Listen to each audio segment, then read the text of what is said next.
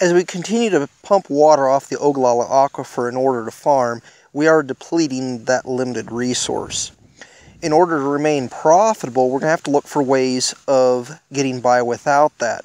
Traditionally, guys have looked at either, say, cotton or milo as a means of dry land.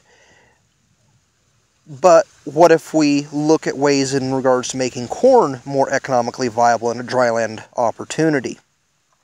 In this plot, we have both DeKalb as well as Syngenta's best dry land drought-tolerant genetics, and it'll be exciting to see what the yields are next week.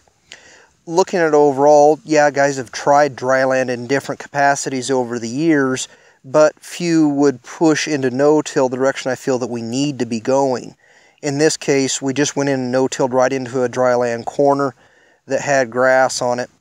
Applied 2 herbicide applications, no fertilizer other than the 10 gallons through FurrowJet that was on the planter.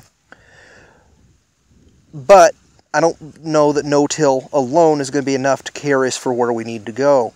So we will be trying to implement different means of finding the most water efficient to biomass cover crops available in order to increase the amount of residue on the surface so that we can hold what moisture we do have and use it to the absolute maximum efficiency that we can.